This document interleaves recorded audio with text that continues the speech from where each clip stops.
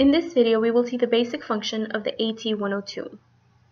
The AT-102 from Schiller is a 12-channel ECG that has an LCD screen that allows the visualization of the 12 leads, a complete alphanumeric keyboard with direct function keys, and a thermal printer.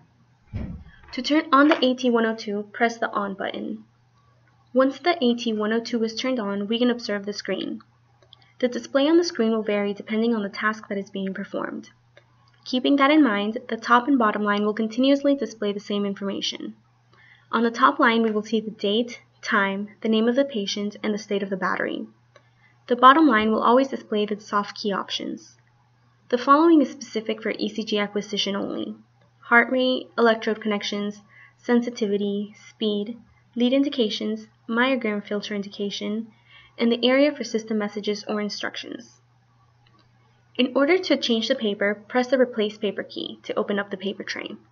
Remove any remaining paper from the tray and place a new paper pack into the paper tray with the grid side facing upwards and the black paper mark to the top of the unit.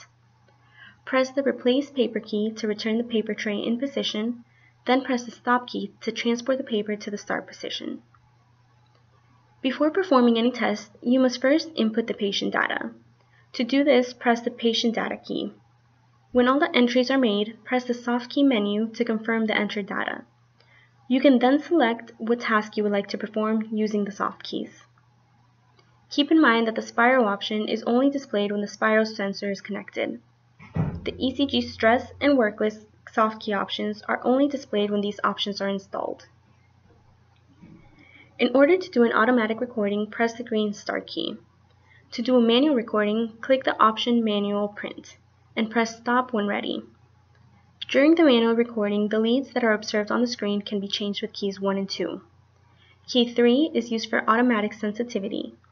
Keys 4 through 6 are to adjust the sensitivity of the ECG on the screen and on the printout. Keys 7 through 9 are to adjust the speed. The QRS key is used to enable the QRS beeper, and the last key is used to turn the myogram filter on or off. Once the recording is finished, it will be analyzed and the results will be displayed on the screen. The soft key options change at the end of the recording to enable you to save the recording or to obtain an extra copy. Once the spiral sensor is plugged and the spirometry function becomes available, press the Patient key and enter the patient data. Then press the spiral soft key to enter the spirometry screen. Select the test and press Start. On completion of the test, press the Stop key. Repeat as many times as required.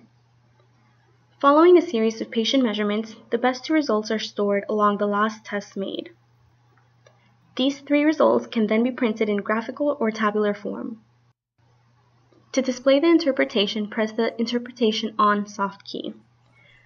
To print, press soft key Print. You will then be given more options.